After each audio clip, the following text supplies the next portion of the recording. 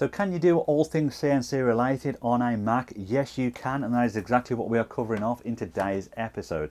Now a while ago I did a beginner's guide to CNC software, link will be up in the corner, where I talk about the different phases of software that you need and ultimately the different options in those phases. Definitely worth checking out if you are new to CNC. But the question still always comes up about Macs and what to do if you're trying to run from one of those. Now we're going to do this in reverse order. I'm going to talk about the control software first, give you a few options that you can use on your Mac that are all free, I will add. We'll then move on to the design side, and again various options that will all run on your Mac natively. Then we're going to finish off talking about Carveco and Vectric, two of the top names in CNC software, and how you can get those also running on your Mac as well. So let's dive in. Control software. Now it doesn't matter if you have a small machine like the Carveco Air behind me, a medium machine like a Fox Alien or Saintsmart, maybe even a large machine like a Longmill. They all require control software to run and operate them. Now fortunately on Macs there are lots of available options and also free ones as well, which is obviously great for us as the users. Now I'm going to list what I consider probably to be the best or the top three that I often see referenced. So first we're going to start off with UGS, Universal G-Code Sender. Now this is open source software, and so basically means it's free, but also lots of people out there continue to chip in and develop it. It is my personal preference for various reasons. I'm not going to dive into that, but that is the first one. The second one I'm going to mention is OpenBuilds Controller. Again, this is also free software and it has a nice interface to it. If you want to learn more about that particular piece of software, check out Seth CNC's video right up in the corner now. The third one I'm going to mention is Gsender. Again, another free piece of software that will run on your Mac. This was primarily designed to run obviously the Longmill, which is their product, but ultimately it will run any Gerbil based machine. So those are three free options to control your CNC machine from your Mac. Design software, aka your CAD CAM software that is compatible with Macs. Let's start with Easel. Well, because Easel is actually the easiest place to start. It's where I tell a lot of beginners to go who are getting into CNC. My beginner's guide is actually linked up in the corner now. Easel has a very simple user interface that you can go in and start to understand how creating shapes and toolpaths work in relation to drawing them out versus actually being shown on a 3D model in front of you. So as I say, it's a nice way to start to get into this type of software. Its downside in the same breath is also its simplicity. It has limited tools and functions, so basically a lot of users do progress beyond its capabilities fairly quickly. In terms of the cost of the software, there is a small portion of it that is available for free and you can start to get it in and do some very basic designs, but once you start to require some of its other tools and features, you have to start paying for it, and that is at a cost of $24 per month. Now in my opinion, $24 is a lot for the limited tools and functions you actually get in the software itself, especially when we're going to talk about some of the other software that we'll be moving on to shortly. Now the reason Easel can run on a Mac is ultimately because it runs in an internet browser. So effectively anywhere that you can get the internet, you can in theory run Easel. But that is also the problem as well, is if you don't have internet in your workshop or something, Easel's not going to be the solution for you, or you'd end up having to design in a place that has Easel and then obviously, I don't know, put the code on a memory card to take back to your machine. Let's move on to Carbide Create. Now in comparison to Easel, the good thing about Carbide Create is it doesn't require the internet. It is a standalone piece of software, so that is one benefit to it. In terms of its usability, it is fairly easy and comfortable to get to use with. It has some extra features that Easel doesn't. I would probably say it's intermediate software, if that makes sense, in terms of its functions and capabilities that can be done with it. In terms of the cost, there used to be a free version that was available. You can still get the link to this. It is Carbide Create V6 and you may still find the link on their website, but they moved fully over to paid software now. And in terms of the cost of that, it's either $120 per year on subscription or $360 if you want to buy it as a perpetual license. Now if you're not sure what the difference there is, Paying for something on subscription means you continually get the updates as they're released. If you buy something as a perpetual license, it's a one-off payment, but you don't really get any updates beyond that, I think, after the first year. So there is a bit of a trade-off to it, but ultimately it has the options there for both type of users. Number 3, let's talk about Fusion 360.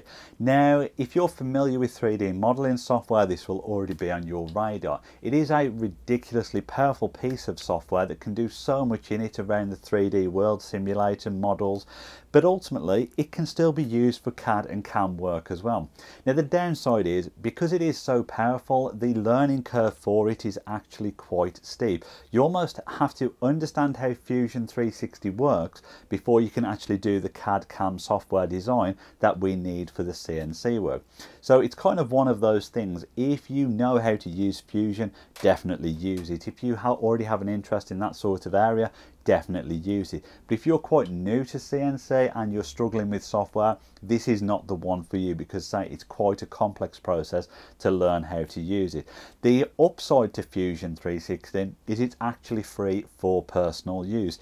They sometimes try and hide where the link is actually on their site for personal use, but I'll probably put one down in the description area below to make life easier for you to find it. And fourth, we'll talk about DeskProto, well, conveniently, because it's really good at fourth axis work. Now, I only came across this software last year when I needed to do a bit of a design modelling for the SaintSmart 3030 Pro fourth axis. And actually, I found it really intuitive and easy to get into. So it is a nice layout, fairly simple to start to understand. And in terms of the cost of the software, there is an entry level that is free. And I think it progresses up to 3 or 4 different layers. Obviously, each time you progress up in the price range, there are more tools and features added. And if you wanted, for example, the full package that includes the fourth axis, I think that is around $800 to $900. So it's about understanding what tools you want versus the cost, and obviously then you make the necessary purchase for that. So those are 4 options that you can use on a Mac. They're not the only 4 that you can use. There are others as well, but as I say, those are just the 4 that I have used and know will definitely work on a Mac. And finally, onto Carveco and Vectric, or Vcarve. Now, as I said earlier in the video, these are the top 2 brands in terms of CNC CAD CAM software. I am a Carveco user. I do appreciate Vectric is out there, and on the different levels of the packages, they can each do different things that the other one cannot. However, what neither of them actually do is produce a version for Mac. So how did I get Carveco installed on this Mac? Well, let me explain. Now, the way around this is you run your software within Windows on your Mac. Now, there are 2 ways to do this. Both are very easy, but both have pros and cons. And I'll run through those in a second, but 2 quick things I need to mention. First is I'm not a Mac expert. This isn't even my Mac. I've had to borrow it from a friend. Thank you very much, Rahit. The second thing is customer support for both of these software packages will support you as far as they possibly can, but ultimately, if you run into any issues that are directly related as running on this on a Mac, obviously they may not be able to help you there. So do just bear that in mind before you progress down either of these routes. So the 2 options to achieve this are Bootcamp or Parallels. Now, when I say Parallels, there are alternatives out there, but Parallels is likely to be the most common one that you'll come across, which is why I'm doing it in this scenario. Now, the differences between the 2 of them is when you use Bootcamp, you are essentially have your Mac software and you're going to install Windows alongside it. So they both operate independently and you can switch between one or the other. Now, in the Parallels side of things, what you're doing is creating a Windows environment inside of your Apple environment. So one essentially sits within the other.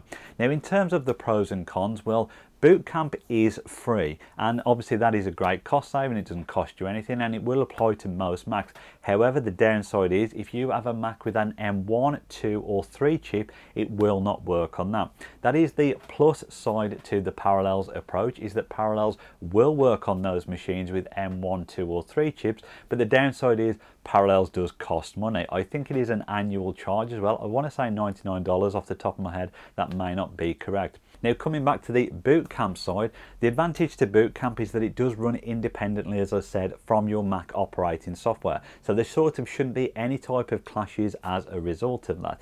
The downside is you can't fluently switch between them. And what I mean by that is because Parallels runs within your Apple software, you can open Windows up, for example, copy something and then go back over to Apple and paste it in there. So there's a little bit more of an interaction between them. But the downside to that point is if any approach is going to develop some sort of bug, it's likely to be the Parallels approach. Essentially, Boot Camp is likely to be a bit more stable than running Parallels or one of its other versions of it. So I guess my general advice would be that if you have the option to use Boot Camp, do that, because it is likely to be more stable and it is free. But if you have no choice and have to go down the Parallels, well, that's not bad either, because there are some plus points to doing that. And if you are planning to go down the route of Carveco or Vectric and want an easier way to get started with lots of project files, definitely check out CNCWITHME.com. I'm an instructor over there. There are weekly project files coming out with all the different tutorials. There are live Q&A sessions. There's hangouts with other instructors. It's a really great community, and the code JamesDeanDesigns will get you 15% off. So there you are. We have covered the software that you can run your CNC machine with, and also that you can do your CAD/CAM work with. Now, I will put as many links as I can down in the description area below for all the software that we have covered. But if you enjoyed the video, please give it a thumbs up and make sure you subscribe if not done so already. Thank you all very much for watching, and final thanks as always goes to my patrons. I will see you all on the next episode.